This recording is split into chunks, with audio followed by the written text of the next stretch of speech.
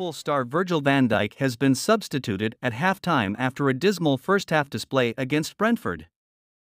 However, just 19 minutes into the game, Brentford took the lead after a corner was deflected into his own net by defender Ibrahima Konate. Brentford then doubled their lead through a wonderful back post header from Yoane Wissa. Liverpool were shell-shocked and went into the halftime break 2-0 down.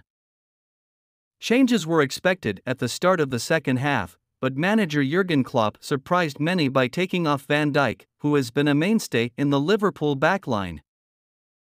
Fans were quick to react to the substitution. One said, "Wow! Van Dijk off at halftime is a huge call by Jurgen Klopp." Another tweeted, "Triple change for Liverpool at HT, including subbing off Virgil van Dijk, the best centre-back in the world by a county mile."